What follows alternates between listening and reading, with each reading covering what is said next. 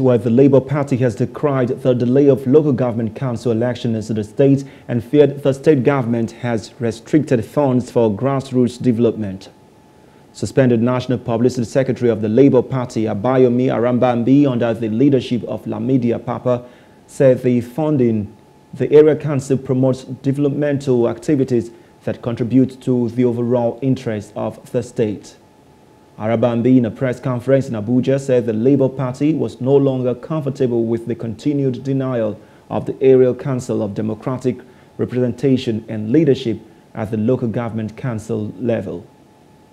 Labour Party therefore warned that if the Bayelsa State Independent Electoral Commission, BISEC, failed to issue a notice to commence the process of local government election before July ending 2023, Labour Party will resort to peaceful civil protests aimed at pressurizing the governor to do the needful.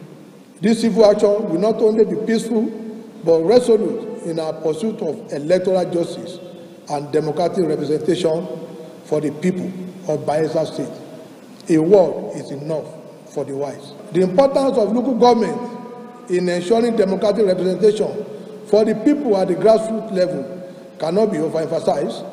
And the people of Bayelsa State, particularly those at the grassroots, deserve elected officials. Hello, hope you enjoyed the news. Please do subscribe to our YouTube channel and don't forget to hit the notification button so you get notified about fresh news updates.